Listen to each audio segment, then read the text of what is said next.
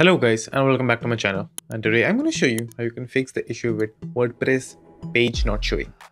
So firstly, what you have to do is just simply open your browser, then just simply log into your WordPress website, then go to my site.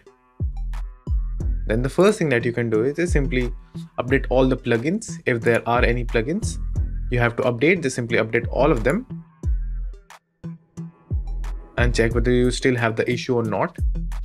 Just simply update all of them and then check whether you have the issue or not. Then the next thing that you can do is just simply change the vision version of Elementor.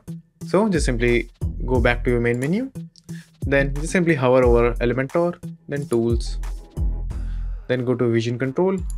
Now over here you will find an option called rollback version. Now just simply click on the drop box and just downgrade your current version. For example, in my case it is 3.9.2, so just simply downgrade to, let's say, 3.7.1. so just simply click 3.7.1, then click reinstall, then click continue. Now it might take few minutes.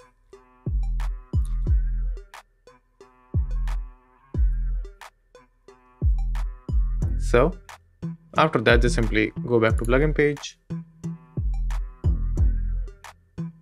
then Elementor, then tools,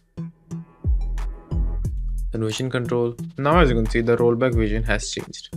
Now just simply again go back to your site and refresh the page, and the issue should probably be fixed.